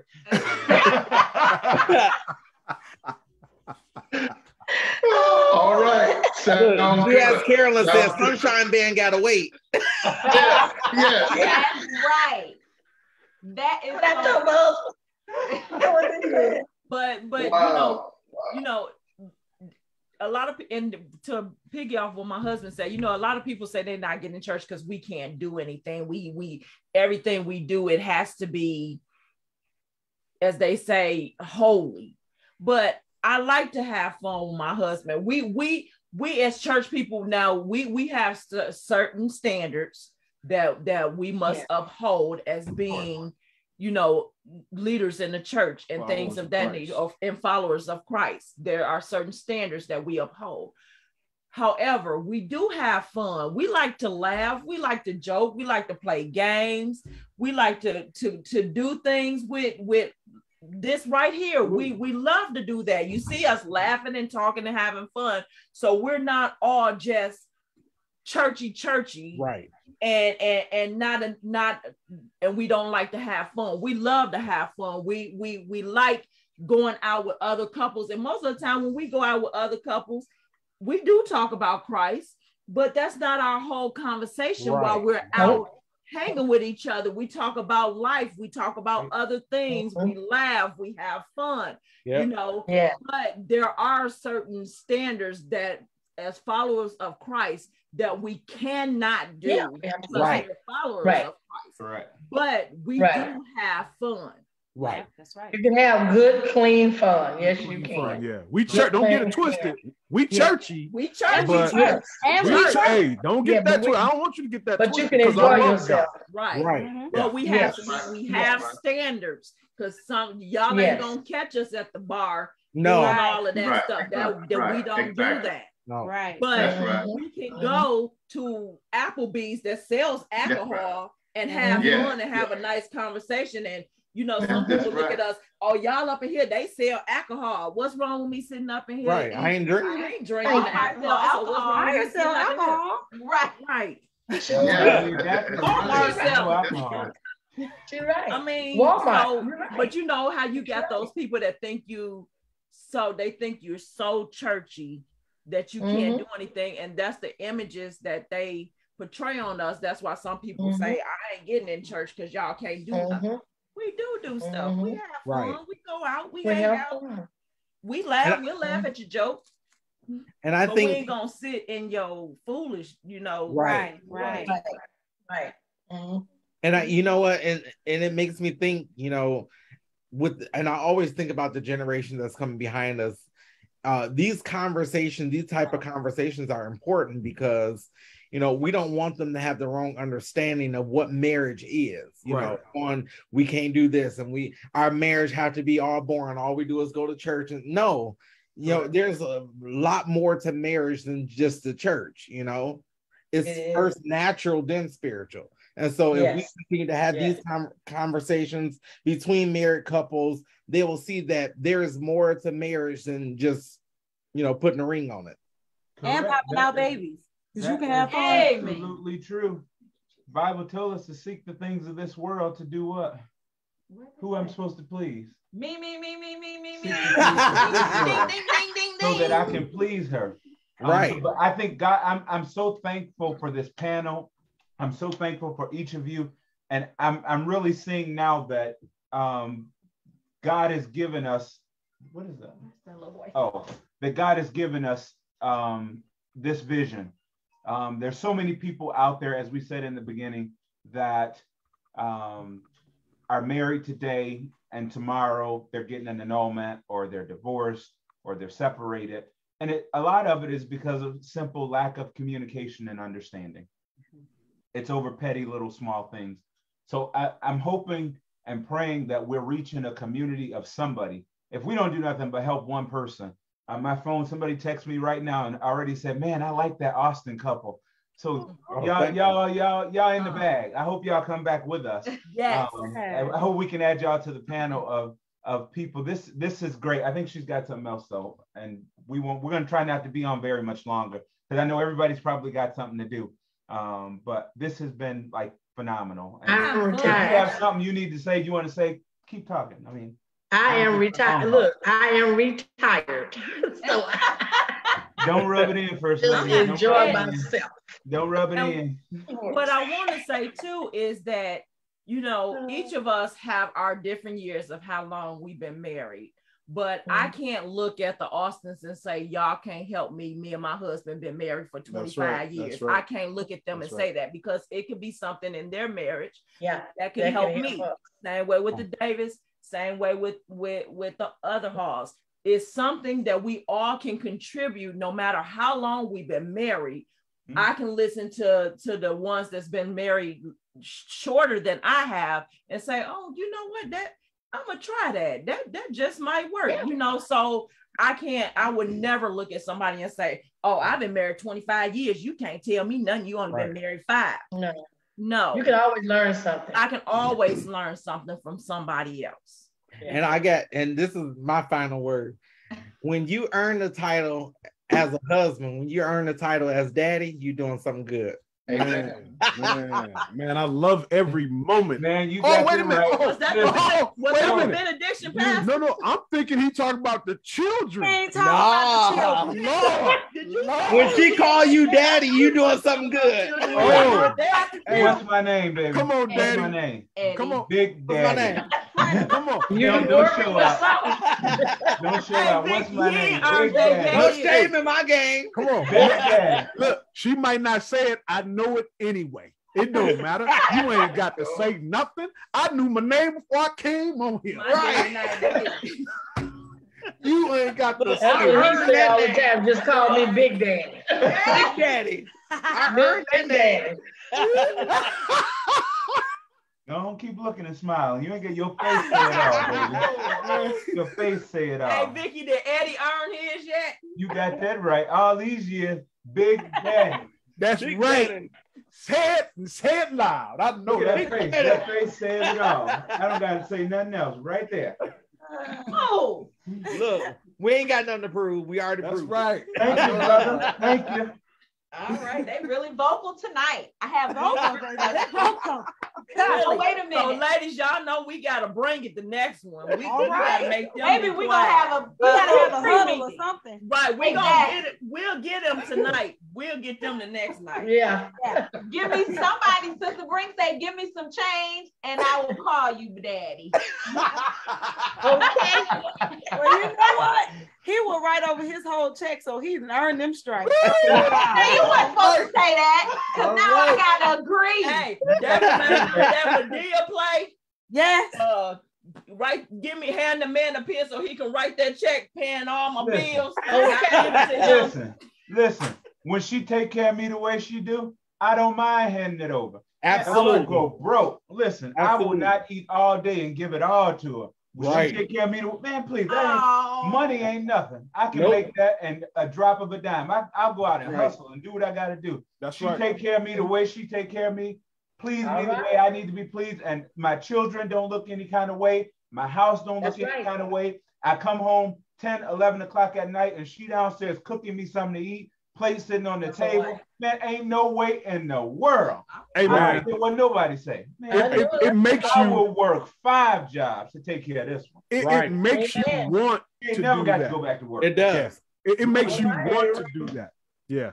But hey, bro, I gotta keep me a couple dollars for a sandwich though. Man, please. Right. I gotta keep She a couple gonna dollars pack for a that. sandwich. She gonna pack it. You Ain't ain't got to gotta worry worry about about it. it. Yeah, I'm gonna pack it. I'm gonna put it in that brown paper bag and put it in my pocket. Yeah, I might want It's gonna taste better. to. She ain't letting that red paper bag go. Hey, so since it's in your pocket, you gotta tell we gotta come and get it, right? Well, you know what? I could put that coat on and take it to him.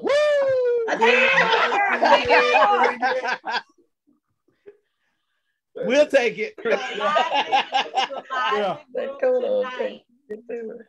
I want to say we have someone on. It's their 8th anniversary. It's Lysandra and Samuel. It's their 8th anniversary. So we just want to wish them a happy anniversary. Happy anniversary. Because Happy again, anniversary. in these days Happy and times, anniversary. that is a lot. Yeah. And I have one more question, but before I do that, we are monetized on Facebook and we got 200 stars. So I want to thank my sister-in-law Daisy for sending those. Thank you, Daisy. Thank you, Daisy. Thank Thank you. you. Also, we had a question, and this is more of a premarital question. And the question was, I'm single. I actually got to find it, y'all. I should have pinned it. I'm single and I want to be married. Let me just triple check that question before y'all had it going. What if I'm dating someone you really like and you want to be married one day? I'm going to answer this one first.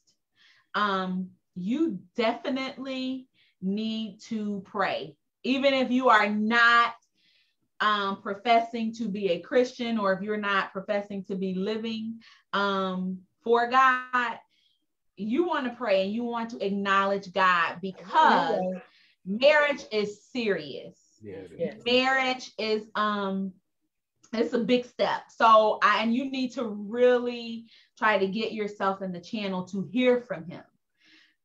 Even in the church, out of the church, no matter what. If you're talking about saying I do, you need to make sure that you have prayed and acknowledged and seeked God, and they need to do the same. And you need to do counseling, premarital counseling in the church, out of the church.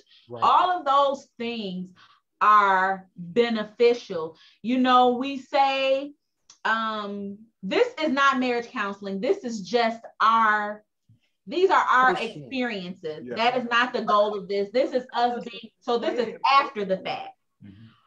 But it's better to enter into it with, godly counsel. Yeah. Because you are entering into a godly covenant. So you definitely want godly counsel. You want to talk, and it's good to do. It's nothing wrong with premarital counseling outside. However, you want God to be the center of your marriage. That's the only other person that we will allow into our marital affairs. Correct. Is God. Nobody else is in this. This is between me and him. And if I was going to go back to the lady of 8 years, continue to keep, if you haven't, start.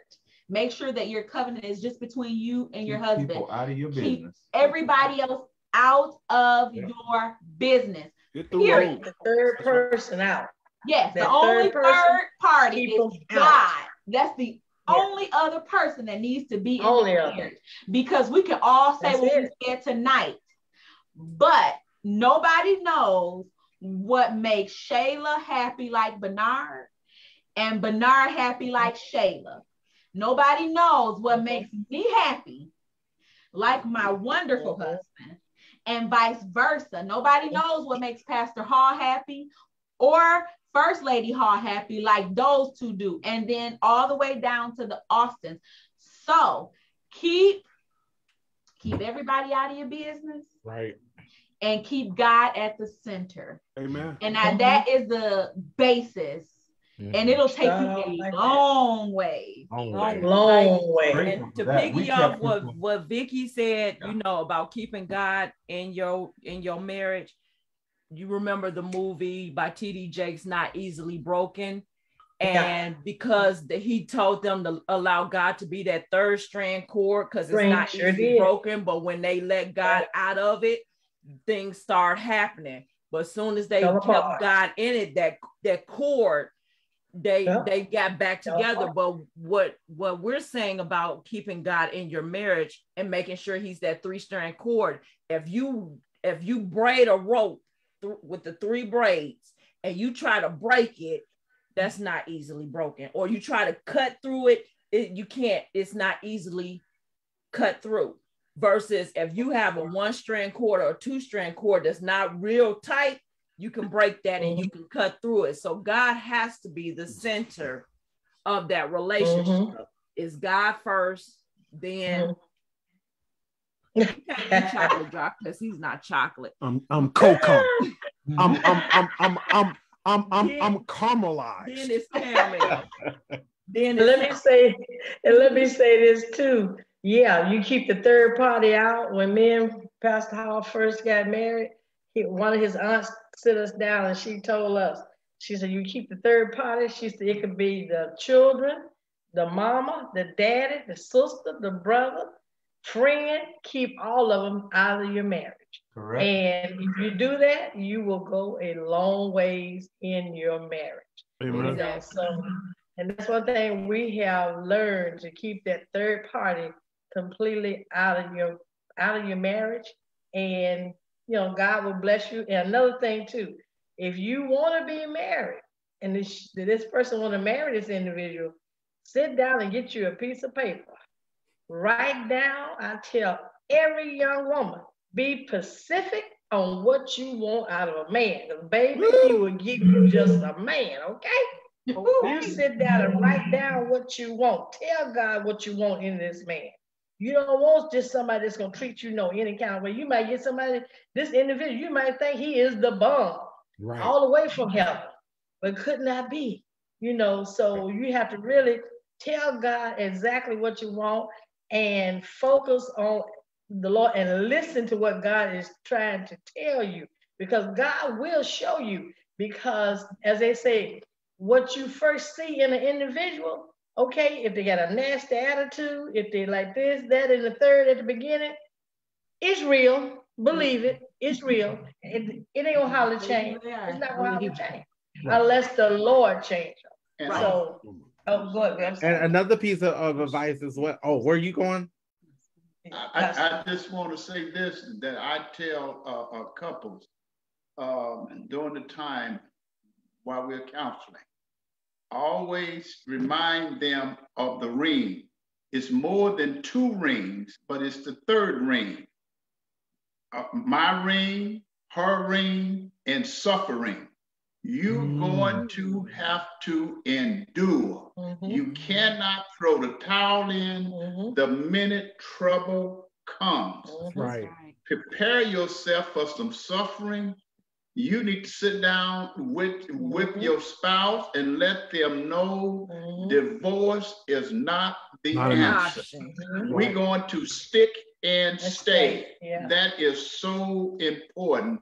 So don't just think every day is going to be a great day. You're going to have some trouble. You're going to have some disagreement. But remember that 3rd ring, suffering. Yes. Also, make sure that even if you're not in a relationship now, make sure you take care of you. You know, take yourself out. You know, even in your singleness, those who are single and are looking, make sure that you make yourself a priority. Get to discover who you are, because, you know, when you get married, if you don't know who you are, you can't help anyone else.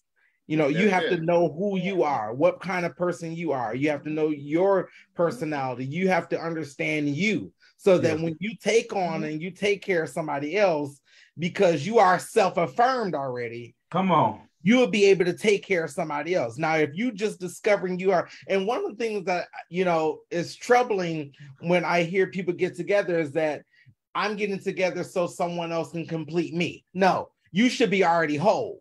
Correct. Don't go into marriage trying to complete somebody else. You need to make sure that you are whole. That's right.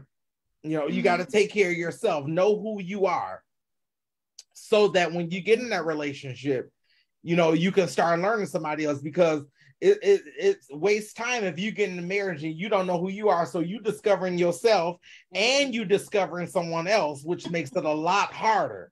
So if you know who you are, take yourself on a date. I told her when I was single, I used to take myself to the movie. I don't need nobody to go with me. I'll take myself to dinner. I wasn't the only one. Right. You talk about me, talking about, man, let's go to Maya 1 o'clock in the morning, walk around. I will go and sit down at the dinner table in the restaurant by myself. Man, I used to don't need nobody to go with me. Nope. I used to love for people to look at me and see me by myself and enjoy myself. Yeah. But you know, to piggy off what Vicky and First Lady Hall said about making sure you pray before you get a person. And I'm gonna say this quick. Before, I didn't know Bernard Hall. We had classes together, but I never knew him. And my mother used to get physically and verbally abused majority of my life before she met her husband now. And I wasn't in church. I went to a Baptist church. But I wasn't in church. And I used to go to Church of God in Christ with my grandmother. And I used to always say, I ain't never getting to Church of God in Christ because I ain't wearing no skirt all the time. I just ain't doing that. But when that happened, the night that I thought I was going to lose my mother, because he took 2 butcher knives up in the room and put dressers behind the door and locked the door, and we couldn't get the door open. And, you know, all that happened, my mom ended up surviving that. But when all that happened, I prayed and I said, Lord, I said, well, I don't want no man like that. I said, when you send me somebody, I don't care what church they in, God, but I done already endured this half my life. And I don't want to marry somebody that's going to do that same thing. Lord, give me somebody that's going to treat me right and is going to be there for me and not abuse me physically or mentally. And lo and behold, this big old guy right here. Now, I didn't go looking for him. He found me. Same thing. I would say he didn't find the wife. Absolutely. He found me. I ain't go searching for him. Like I said, we was in the same class. I didn't know who he was. Never heard of Bernard Hall, never heard of the Hall brothers singing, none of that. But when I asked God for that, and God sent him along. I knew I didn't write down like most, like Sister Trinae did. I didn't write down anything and do a list. I just specifically told God what I wanted. And I said, I didn't want anybody to abuse me, but I want somebody in church. And then when he said he was Church of God in Christ, I said, oh, Lord Jesus. But I guess I got to put on this skirt. On the skirt. Look. I do. Oh, go ahead. Oh, no, go ahead. Go ahead, First Lady Austin. I was just going to say that in addition to now, like my husband, I took myself out. I did stuff. I had fun. I traveled. I did a lot of traveling. And I mean, I'm talking about, I could be in New York one week, in Chicago the next week, and people are calling me, asking me, what are you doing? Well, I'm out of town. Well, where are you? I'm in Chicago. Well, you were just in New York last week. That's how I was, because I had the freedom to do that.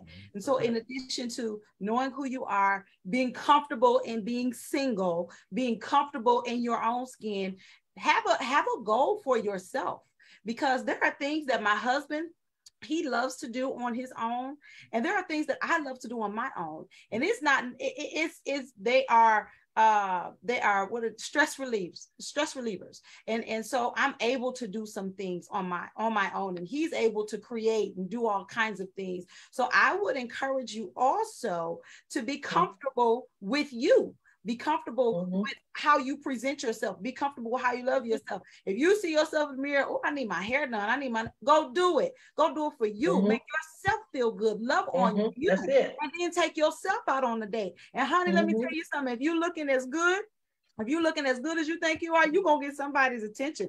God send the person your way, but you don't have to go looking for them. No. They will find you. But while they are finding you, Ruth was working. Ruth was being busy, and Boaz saw her. He didn't see him. He saw her first because she was busy tending to the assignments that her hands were to do. And we all have assignments. So whatever your assignment is at that particular time, in addition to prayer, in addition to seeking God's face, in addition to writing those notes down, make sure you are prepared to be a wife. Make sure you are working and prepared for that, because it's definitely more than a notion. We see all the cute, fancy, fluffy stuff, but it's more to it than that. Buy your own self a house. Buy yourself a house, buy yourself a car, take care of you, because you're going to have to start sharing some stuff. Praise God. Yeah. You're going to have to share your food. You're going to have to start sharing your face. And you might not necessarily like that. So, but be prepared and be comfortable with who you are, who God created you to.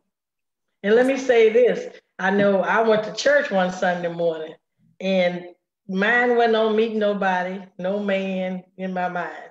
Got to church, guess who walks in the back of the church? So I was up toward the front of the church. I felt somebody kept watching me, but I didn't know who it could have been. But you know how you feel somebody watching you? Right. So I looked back. Look, he was a devil then. I looked back and the devil back there. He was wagging his, look, brother, the other hall know what I'm talking about. He was still right there. He was winking his eye at me. So I said, who is that? And she said, oh, that's Mother Hall's son. I said, well, that man standing back there winking his eye at me. What do he want with me? She said, I don't know. As soon as church was over with, he was trying to talk to me, this other guy on the organ. He was trying to talk to me. Thank God I ain't talked to him, and he turned out to be gay. He turned out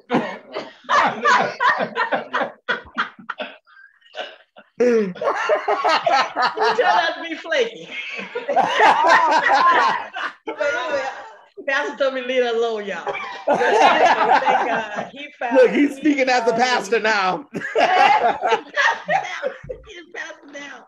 So the Lord saved him and everything, and we were married, and and everything just worked from that. But the Bible does say he that findeth a wife finds some, that findeth a wife finds a good thing. So I thank God for that. So I would tell anybody, like Sister First Lady Austin was saying, let that individual find you, and you'll be more blessed, because you're doing, the will of the Lord when you do it like that.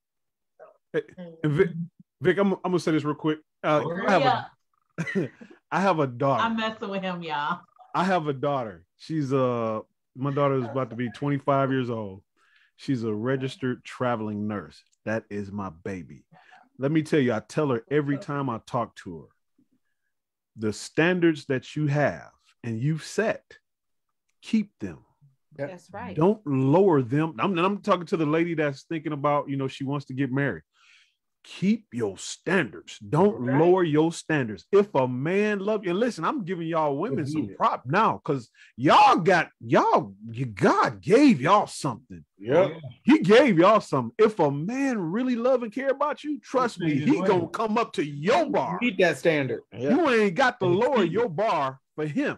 Nope. All right, because you done heard it over and over again. He's got to find you. So don't lower your standards. Keep your bar high. If your bar high, that's cool. Then that means, guess what? God know who you are. He's got somebody out there for you. If you lower your bar, then you might get all kind of trash. I'm sorry, but I'm just saying it like it is. Keep your bar where it's at. Acknowledge God and who's for you. You will get them. That's right. But don't lower. I tell my daughter all the time, don't lower your standards. You want somebody that's going to be compatible to you. You don't want to just accept anything because you got to live with that. You know what? Wait on God, keep your standards where they at, and he'll find you. That's right. You don't know it's him. Yes, you will know it's him. Stay hidden. Stay hidden. Stay hidden. And don't let a man tell you, please, please, please. Don't ever fall for a man that say, I got close to God just to get close to you. Please don't do that. Yeah. Big red flag. He needs to have a relationship with the Lord for himself.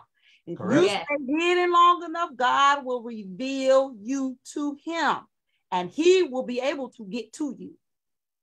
And look, she keep on rubbing my back over here, y'all. Now she talking about 7 years. I don't think my standards was that low. That wasn't that low, but that's just an example. Seriously, if a man specifically wants you and loves you, I tell people it's not about the 7 years. I was told several times to dump you and keep moving. They tried to hook me up with other folks. But you got the prize, and he trying to be funny. I ain't listening to it. But seriously, and I want to say, go ahead, Pastor Hall.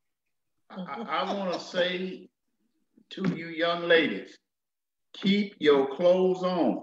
Thank you. Amen. Keep your clothes on. You don't have to dress like a hoochie mama to attract a real man. Oh, that's right. A real man that's looking for a wife do not want one that's being a billboard to the world. That's right. Keep your clothes on. Right. I'm signing off. Drop the mic. Benediction. All right, you all. This has been great. Thank you all so much for joining. We will be back really soon. Thank you all for staying with us. We had a high retention rate, you all, tonight, especially for it as being as late as it is. I can't even talk. But thank you all for being here. Thank you to our panelists for being transparent, being honest, dropping major gems of wisdom, knowledge, all that good stuff, because it is much needed in these days and times. So we love you all and God loves you all. We're going to end our Facebook. Can you end the Facebook? Yep. If you have questions, comments, concern, anything you'd like on us or like for us to speak on in our next session or episode, it'll be episode 3.